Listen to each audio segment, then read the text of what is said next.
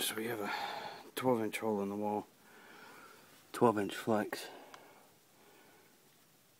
going through the floor, and I'm going to check the crawl space to see how much room we have between the joists.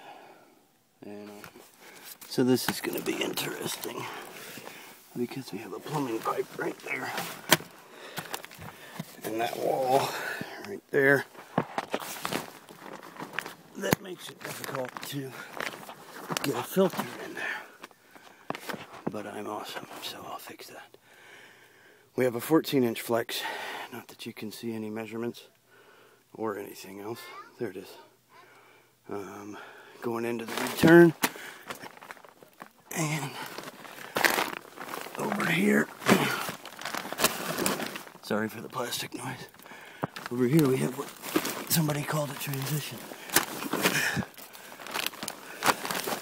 where we went from 14 to 12-inch flex, and that right there is a real beautiful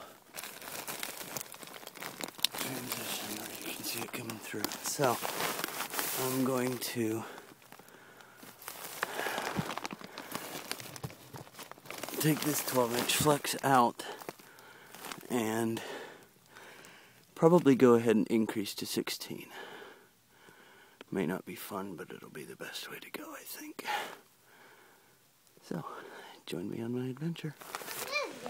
Alright, we got a 16-inch hole in the wall, and we're shooting down to what hopefully will be big enough for a 16 down there, and then we'll go to the crawl space.